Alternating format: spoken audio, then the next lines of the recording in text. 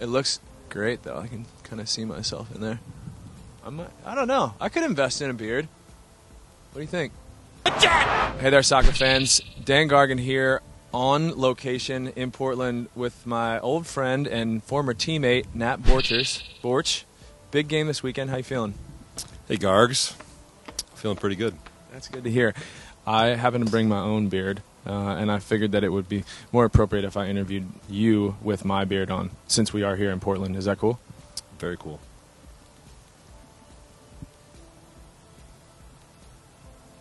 How do I look?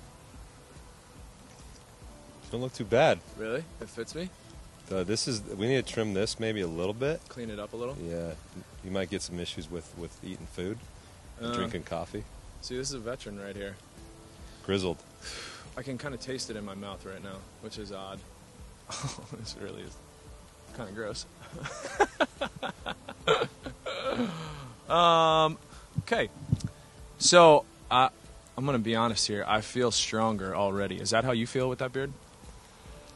Yeah, it's kind of like an extra shield, against bad things. Do you have magical powers with that beard? I'd like to think so.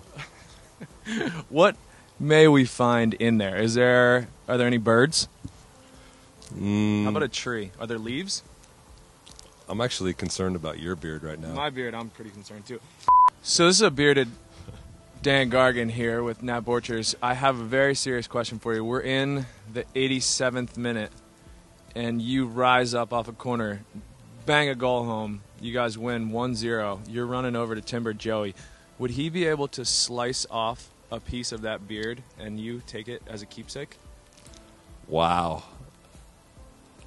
I don't know, man. I'm going to have to ask him that. That sounds dangerous. It does sound dangerous, but I think he looks pretty talented with that saw, and that beard is something serious.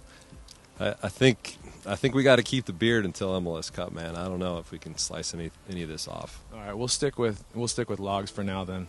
But MLS Cup, it's something to think about. Absolutely.